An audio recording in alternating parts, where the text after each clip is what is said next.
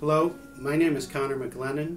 I'm an associate professor and the director of the Language Research Laboratory in the Department of Psychology at Cleveland State University.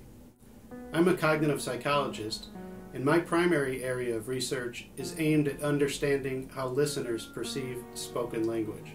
Scientists are interested in many areas of language research.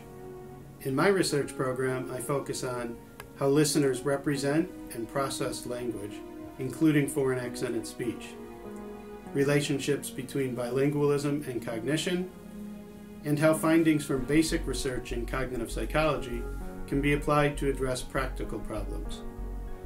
This last aspect of my research program has allowed me to publish studies in different areas, including work related to body image, prescription drug name confusions, and password security.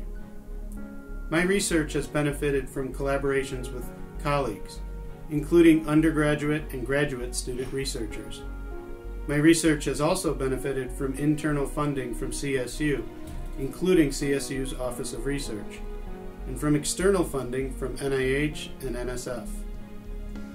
I am an active member of various professional organizations, including the Psychonomic Society and the Association for Psychological Science, or APS. In collaboration with Dr. Sarah and Sarah, one of my recent PhD graduates, we received funding from APS to produce the Psychology of Language video series, which is one way that we are attempting to make psychological science and language widely accessible. In the courses I teach at CSU, I expose students to research from cognitive neuroscience, cognitive psychology, and other areas of experimental psychological science.